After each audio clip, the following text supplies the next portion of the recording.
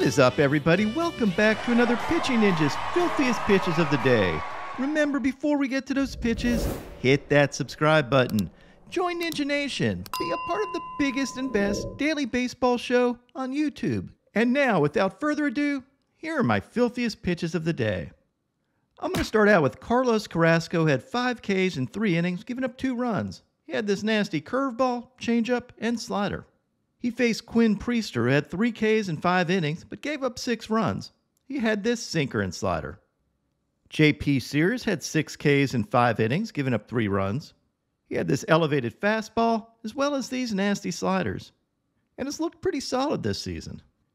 He battled Miles Michaelis, who had 4 Ks in 6 1/3 innings, giving up 4 runs, and had this slider and pretty curveball. Max Fried had 2 Ks in 6 innings, giving up 2 runs, and had this vicious slider. A good outing from Fried despite the lack of Ks. He faced Clark Schmidt, who had these cutters and knuckle curves and had 3 Ks in 2 1/3 innings, but gave up 8 runs.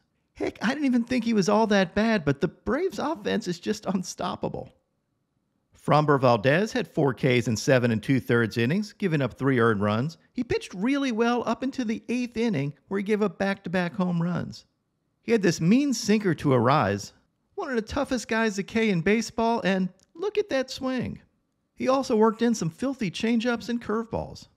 He battled Braxton Garrett, who only had 1 K in 5 scoreless innings, and that K came on this slider. Despite not picking up a ton of strikeouts, it was another very good outing for Garrett.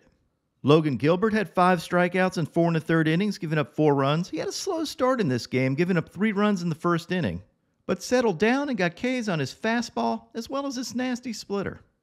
He was outdueled by Brady Singer, who was fantastic, with 8 strikeouts in 7 1/3 innings, giving up only 2 runs. Singer took a no-hitter into the 7th inning, and his slider was a huge pitch for him this game. He got 10 whiffs on his slider. His slider doesn't have much sweep to it, but gets a good bit of drop. And when he has it dialed in like he did yesterday, it's a tough day for hitters. He also threw some wicked two-seamers. Ever since late July, he's been pitching a lot more like Brady Singer. And this was another extremely good outing. Tyler Glasnow had 7 Ks in 6 innings, giving up 1 run. Glasnow said his back didn't hurt and his stuff looked sharp, and it certainly looked sharp to me. His fastball was up to 99 miles an hour and had these vicious sliders and, of course, his hammer curveballs. And when you're facing a healthy Tyler Glasnow, it is going to be a long day for you as a hitter. He has the stuff to just annihilate you. He faced Ryan Walker, the opener, who picked up 4 Ks in 2 innings, giving up no runs. And I'll tell you, Walker's stuff is low-key nasty. Look at these sliders. And here's a home plate view that shows you what it's like to hit against Ryan Walker's slider. That is filthy. Chris Flexen had 6 Ks in 6 innings, giving up 4 runs, and had this changeup and cutter. And he faced Merrill Kelly, who had 11 strikeouts in 6 innings, giving up 2 runs. Kelly was sharp, picking up Ks on his fastballs, including this elevated fastball, as well as his sliders, changeup, and this absolutely perfect backdoor cutter. You just can't paint a pitch better than that. Absolutely gorgeous. Max Scherzer was outstanding yesterday with 11 strikeouts in 7 innings, giving up only 1 hit and 1 walk. He picked up another double-digit strikeout game, and he is by far the most double-digit strikeout games in baseball since the year 2000. He has 112 of them, and second is Randy Johnson with 87. Scherzer also ranks 5th in games of 10 strikeouts or more with no runs allowed, behind Nolan Ryan, Randy Johnson, Roger Clemens, and Pedro Martinez. That's how historic Max Scherzer's career has been so far. Mad Max dominated with his fastballs, as well as his changeup, and you can see that changeup here, how the velo difference gets the hitter. And of course, he also had his wicked sliders. He K'd the side with a combination of a fastball, cutter, and an auto K. It's kind of rare you see a pitcher pissed off for getting a strikeout, but Max wanted to do it by himself and not due to a pitch clock violation.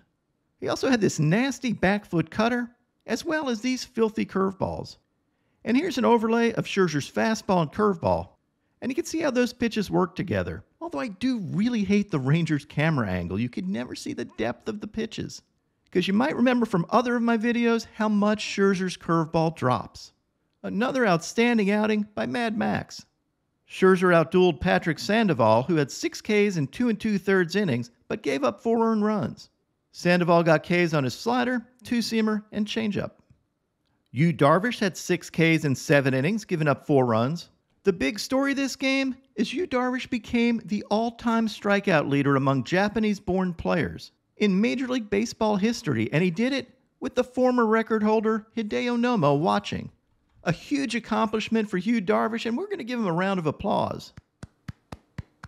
Darvish picked up Ks on his sweeper, his cutter, his knuckle curve, and this absolutely perfect 95-mile-an-hour backdoor two-seamer. Look at that paint. And he faced yesterday's filthiest starting pitcher of the day, Grayson Rodriguez. G-Rod may not have had the biggest strikeout total of the day, but oh my God, his stuff is disgusting. He picked up 6 Ks in 7 innings, giving up only 1 run on 3 hits. But that doesn't even start to tell the story of G-Rod's stuff. His fastball was electric, topping out at 101 miles an hour. And I thought his sliders were disgusting this game. Look at these things. And he also had some disappearing changeups, which before I thought was maybe his best pitch. But to me, this game was more about his slider and fastball. Here's an overlay of a 98-mile-an-hour fastball and an 85-mile-an-hour slider, and you can see how tough that combination is. But the highlight of the night was Grayson Rodriguez absolutely dismantling Tatis. Look at this 3-pitch strikeout, a 100-mile-an-hour fastball, followed up by 2 ridiculous sliders. Fernando Tatis didn't know what hit him. And check out this incredible overlay of Grayson Rodriguez's 100-mile-an-hour fastball and 84-mile-an-hour slider to Tatis. What are you going to do with this? Those pitches tunnel perfectly, and basically you're just left to guess. And even if you guess right, I'm not sure it's going to help you. I mentioned in a Baltimore radio interview how much I like Grayson Rodriguez's stuff. And that's how I judge a young pitcher. Not by the results, because sometimes command can be tough, but Grayson Rodriguez's stuff is as good as anybody's. And this game flat out proves it. Here's a look at his pitch mix for the game, and you can see his fastball averaged 98.9 miles an hour. When he puts his stuff together like this, he's undoubtedly the best starting pitcher the Orioles have. And Grayson Rodriguez takes his rightfully earned place as one of the filthiest young pitchers in baseball. Now on to my filthiest relievers. Miguel Castro had this slider and fastball. Pierce Johnson had this dirty curveball. Matt Cook had these nasty cutters. Justin Topa had this filthy two-seamer. Adam Ottavino had this changeup and front door two-seamer. Jojo Romero had this vicious back foot slider. And my filthiest reliever from yesterday was Justin Lawrence for these frisbee sweepers. Disgusting.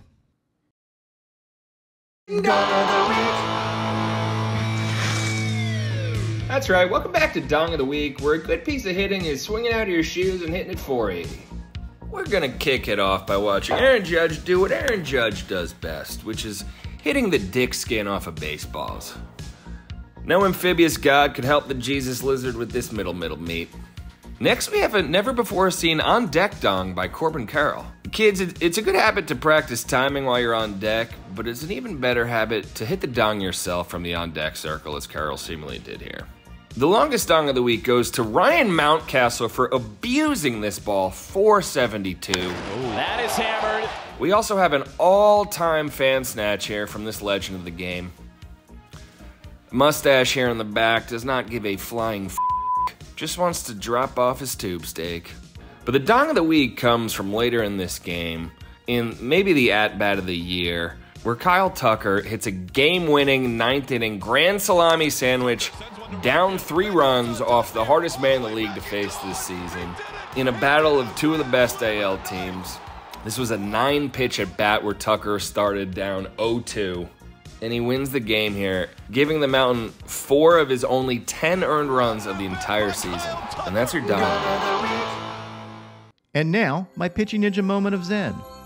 It's John Smoltz with this awesome dad joke. Do you know what that is? It's a person walking. Oh, it's called footage. I'd love to see more dad jokes from John and less complaining about today's game. But maybe that's just me.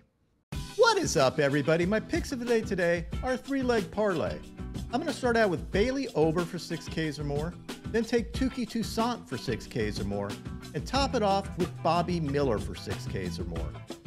What would your picks of the day be?